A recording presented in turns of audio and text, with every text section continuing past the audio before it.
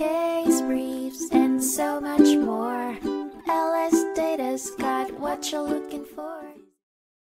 In 1973, the Supreme Court of the United States heard Roe v. Wade, a case centered on the idea that the right to privacy protects a woman's right to an abortion.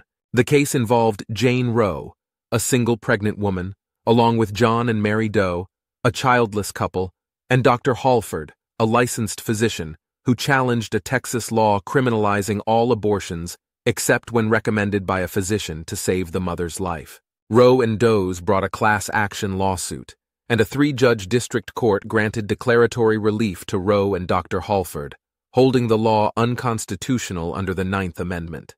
The U.S. Supreme Court ultimately heard the case and ruled that the Texas statute was unconstitutional. The case acknowledged the controversial nature of the abortion debate, but focused on constitutional measurement free of emotion and predilection.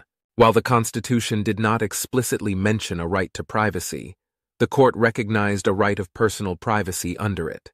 Justices found roots of privacy in various amendments relating to marriage, procreation, contraception, family relationships, and education. This right of privacy included a woman's right to abortion. However, the state did not consider a fetus a person in the 14th Amendment, but had interests in protecting the pregnant woman's health and potential human life. As a result, regulations varied depending on the stage of pregnancy, with the state allowed to place increasing restrictions on abortion as the period of pregnancy lengthened. Case briefs, and so much more. LSData's got what you're looking for. Visit lsd.law, elevate your mind. Leave the stress of class.